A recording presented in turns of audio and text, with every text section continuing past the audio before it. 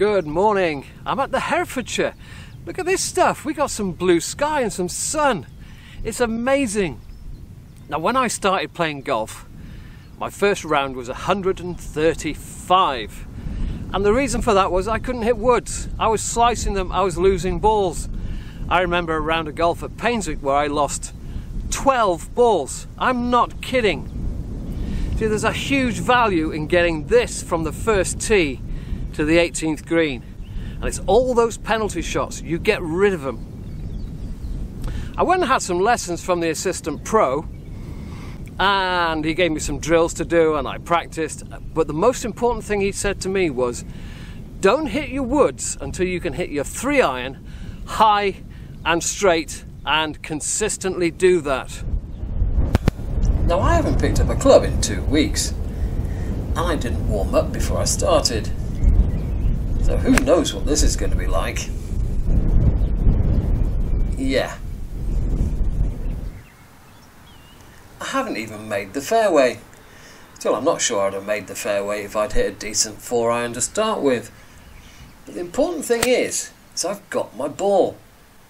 Imagine what I would have done with my driver.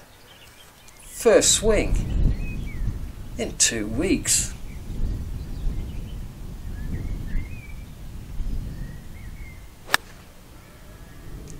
And I do have a few issues today. This opening hole is stroke index 7, so we get 2 shots in order to break 100. So that's 4 shots to get on the green and 2 shots for putting. I've managed to get on in 3, despite hitting 3 awful shots. If I'd hit those shots with my driver or my 3-wood, I'd certainly be going in the bag for another ball. So if I could 2-putt this, then I'm 1 shot ahead of our target to start with.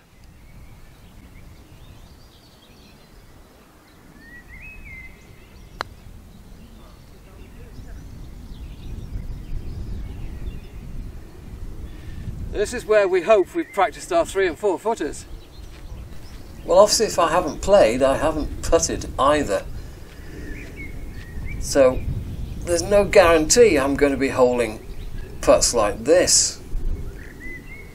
The weather's been pretty awful, and I've been very busy with the house and the garden. I'm trying to get all of that out of the way so that I can actually go out and play golf when the sun does eventually appear.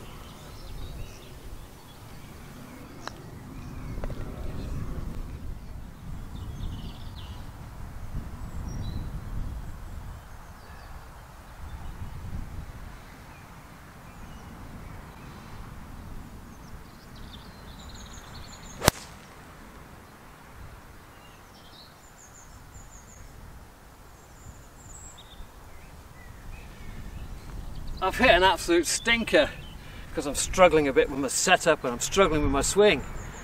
Because that's a 4-iron, I've still got my golf ball.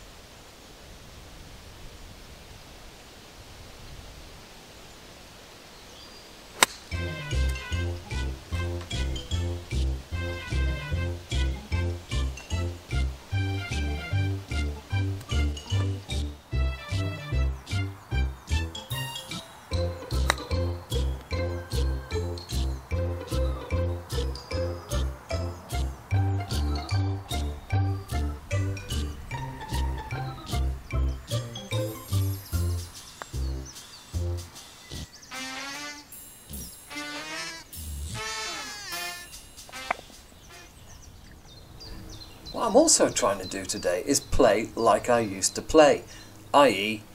no golfing brain. So I'm going to be taking on some shots, perhaps, that I certainly wouldn't today. There's no way I would be trying to hit over these trees if I was in form and hitting decent shots. Well, that clipped a branch, and bizarrely it's on the green. This is why we take on hero shots, isn't it? Because every now and then one actually pays off. But we should leave them alone, really. Even though it's got me a par.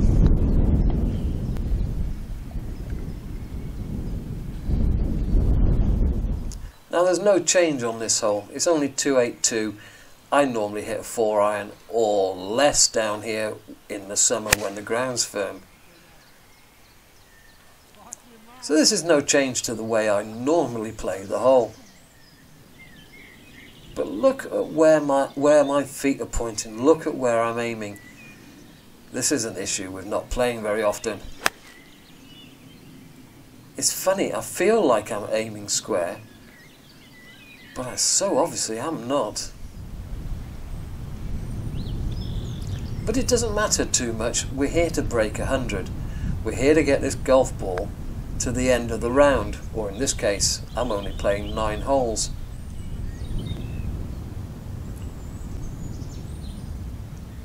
So it's all about eliminating the penalty shots. Try not to do that too often. Now, I'm sure somebody was going to say that I hit the ball so much better now than I did 35 years ago when I started breaking 100 with my irons. Really? I was 35 years younger. I wasn't overweight. I was stronger. I was fitter. I had more speed. I could turn these hips not just back and through better, I could turn the shoulders better. I was striking the ball so much better. And I know there's rose-tinted glasses in there, but I could really hit a 3-iron off a T-peg back then. Big high draw. Get it out there about 210 yards. I can't hit a 3-iron 210 yards now. Sometimes I can't even hit my 5-wood 210 yards. But now I've got a short game. And I've got a golfing brain. I make better decisions, I chip better and I putt better despite that free jab I've just had. Back then I was still chipping with a 7-iron. I wasn't using loft. So I could never get close to the hole. I could never get those 1-putts. Sometimes couldn't even get those 2-putts. Right, long par 3 up the hill. Now, where's the tee marker? I'm not sure how long this is going to play today up this hill. But back then, I would have ripped a 3 or a 4-iron onto this green very easily. These days, the old man struggles a bit. Well, I'm certainly looking like a beginner golfer. I'm not even aiming at the green here. But a par 3 that we can take a 5 on and still be on target to break 100 is quite a generous hole.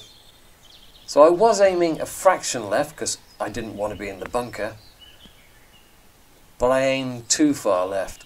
Now look at this with the camera. That's a good 5-6 feet, and then when you move the camera around it looks like 3.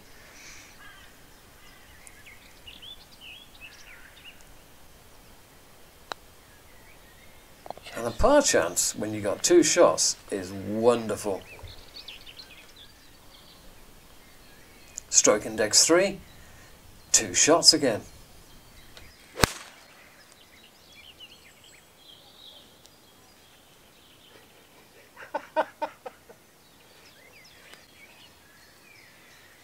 Do you really think I hit it better now than I used to 35 years ago?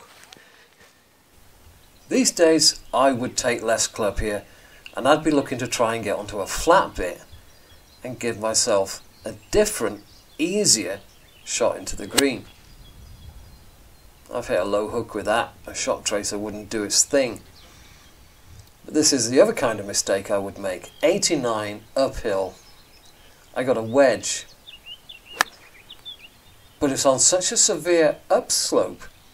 I've added about 10 degrees of loft to my club. So it's never going to make it. I had a poor lie here. That was about the best I could do. If I could have had a golf mace lie, I might have been able to get it up to the hole. But this is how I used to play, with just irons. And I did, obviously, eventually break 100 with just irons. But I made a lot of beginner mistakes. Now I can't help the way I'm hitting it. I've been looking at my swing one frame at a time while editing this video, and I can see exactly what I'm doing, and it's all the old bad habits. Because we always fall into our old bad habits, don't we?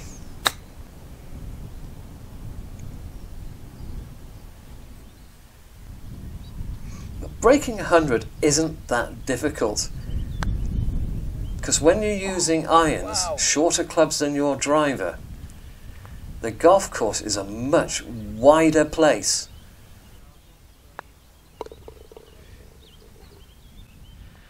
One thing I haven't mentioned is the par of the hole.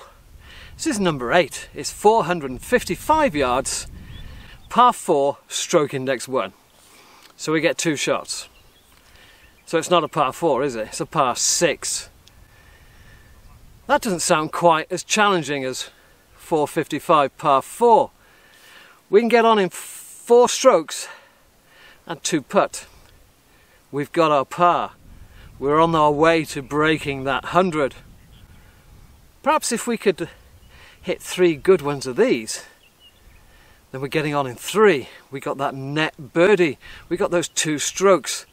We're getting closer to breaking 100 and going down to 95 and 94. When you're not using your woods, the golf course becomes a much wider target.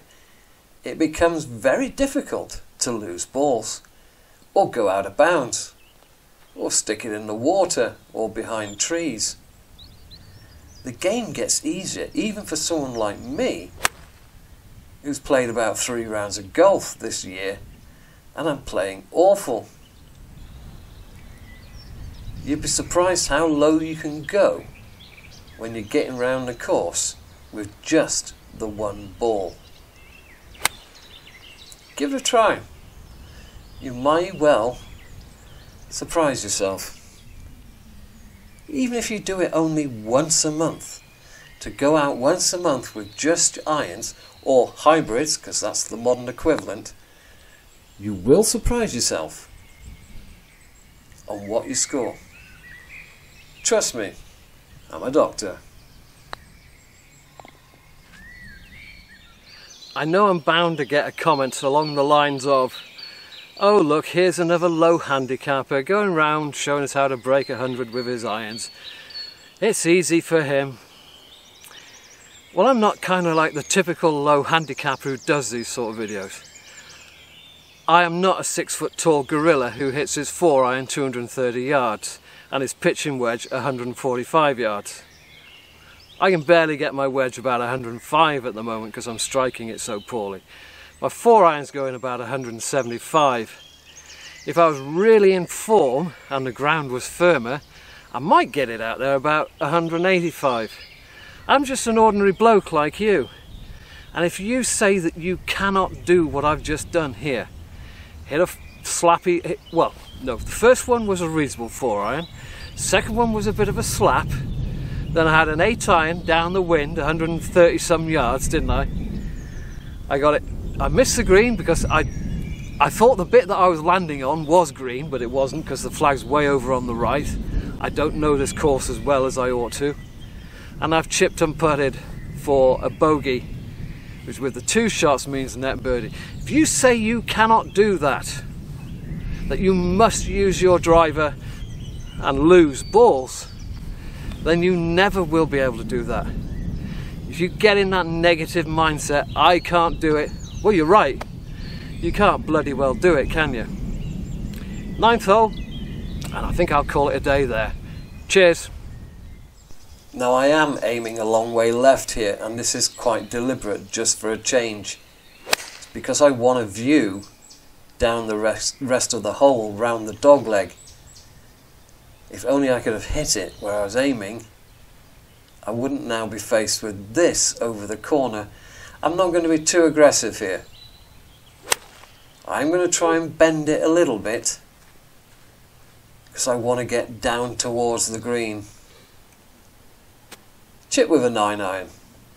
I think even back in the day, going over the corner of this bunker, would have scared me to death. So a chip and run is the best way of playing it. Cheerio.